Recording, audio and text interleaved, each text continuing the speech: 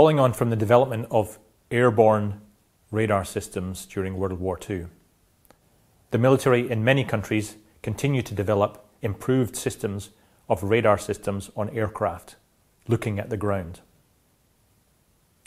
Carl Wiley in 1952 at the Goodyear Aircraft Corporation developed what we now consider to be Doppler beam sharpening. This was one of the key developments in being able to improve the spatial resolution of radar systems, even with small antennas.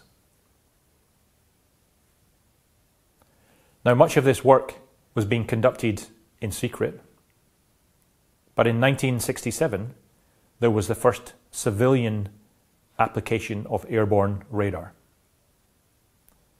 The Darien province in Panama was mapped by an airborne radar system because this area had been so covered in cloud that in fact none of the airborne surveys had been able to properly map all the rivers and all the mountains going into this area of Panama.